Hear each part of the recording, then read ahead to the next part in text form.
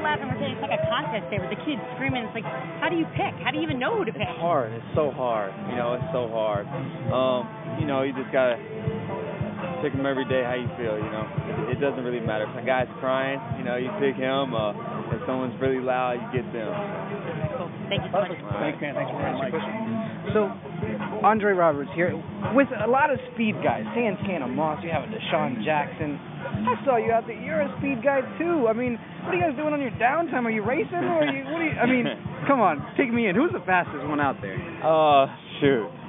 It's probably between Aldrich Robinson and Deshaun. They both got some next level speed. I told Aldrich today, I think that he ate his Cheerios this morning, 2 bowls or something, right? Yeah, he was running past the defense all day. That's awesome, man. So let me ask you, you're new here, man. You're taking in the D.C. area. What do you like it so far? What are your thoughts? Yeah, I love it. I love it here. It rains a little bit more here, but that's okay. That's kind of what the East Coast is about. You get a little bit more weather, but I love it here, and I'm happy to be here. What are you most looking forward to coming in and playing this role with the Washington Redskins? I mean, what's your main goal going into this season? I just want to be a playmaker, man. I just want to come out here and special teams and on offense, make some plays, help this team win a Super Bowl. I know you're coming from an exciting team in the Arizona Cardinals, but the Washington Redskins, man, you have a Robert Griffin III, those receivers that I just mentioned, yourself, Alfred Morris. There's a lot of weapons.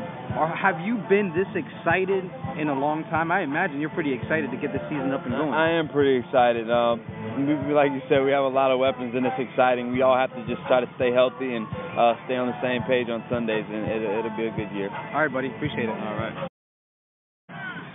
I'm here with Nick Sundberg, PickFactor.com. Now, Nick, it is the end of the week almost. Tomorrow's Fan Appreciation Day. How was this week?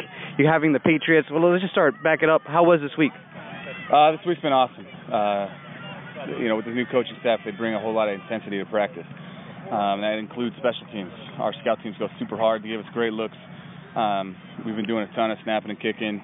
The weather's been phenomenal, aside from a little bit of rain today. But we've had a great couple weeks. And how are the kickers so far? How is Kai and how's Zach Hawker? How's that looking so far in training camp? It's a real tight battle. I mean, they're both kicking the ball really well. They're both kicking off well. They're both kicking field goals well. So that's going to be a real tough decision for the coaches. And I think as a competitor, I think that's all you can ask for is to make it a really tough decision. But they're both doing excellent. What's the game plan with the Patriots coming into town Monday and Tuesday? You guys practicing against them and then facing them in a preseason game? I think it's just to get some practice against somebody that's not ourselves for a few days. We get to hit somebody else for the first time in months, and see new faces, get a different bit or a little bit of different looks because they run different schemes than we do, things like that. Especially on special teams, it's great to get some different guys in there that you aren't going against, or just so you aren't going against the same guys every day. So, you get to know each other and you get to know tendencies and stuff like that. So you get a whole new crop of guys in here, a whole nother team, and everything changes. It gets a whole lot more intense. For 8 days now, what are you hoping to get out of facing the Patriots? The experience. I've never experienced nothing like this in my whole career. A joint practice. It's going to be feisty out there. You're going to be going against competition, and it's just like keeping score. So it's just like having 3 preseason games in 1 week. What's it like having Ike back, and what has he been working on with you? Appreciate it. All right, thank you. It's good to have Ike back, man. Ike's a good coach, and his fair share here was my fair share making the team, so he helped me a lot, and he's continuing to help me now. Now, have you gotten faster, man? Did you eat some Cheerios before practice? There's something about you that's just different. What's going on? Have you done anything different? Maybe the other guys got slower. I don't know. I work on my speed all the time. Being a speed guy, I never stop working on my speed, because I feel like I can still get faster. And every year I try to get faster and better at everything. So maybe I have got faster. Sorry. What are some things that you do to work on that speed, to improve it?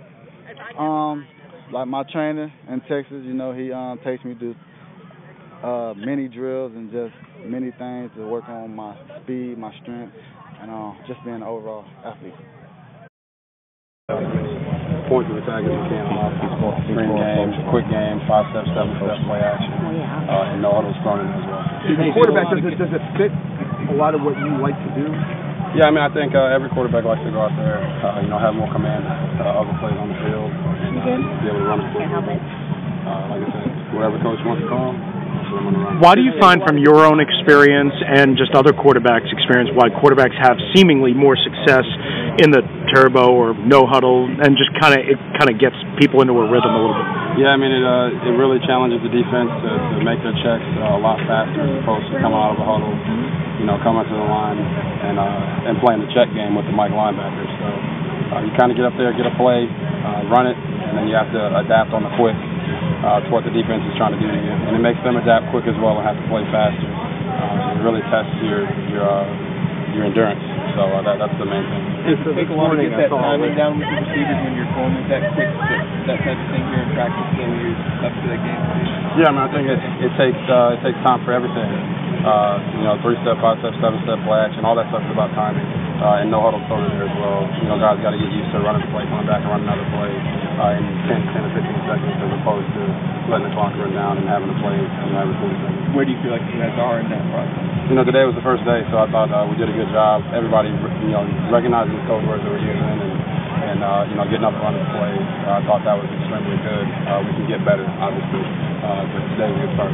Hey, Robert, this morning I saw a list of guys across the NFL that was projected that could possibly have comeback years this year. You were on it. Do you consider this a comeback year? No, man, I'm just trying to come out here and play, do the best we can as a team. That's what it's about. It's not about all that individual stuff, awards and all that, or comeback this, comeback that. It's really just about going out and playing, being effective. And that's what we want to do. And like I said, we've come out every day and done that out here. We've had our plays, we've had our bad plays, and we've learned from them, but it's not about that stuff. Aldridge had a big day today. What does he have to do You're asking the wrong guy, man. But, we're all big fans of Al. He's a speed guy that continues to develop, just like all of us continue to develop in our own craft. So, that's why they pay coach to make those decisions. I just get out there and start to really work on those balls. Defense hasn't been too happy about the point of emphasis on the illegal holding and all that. What's your take on it? I love it. I think we all offensively we love it, but they're throwing a lot of flags, for everything. They're just not stopping the plays and bringing them back.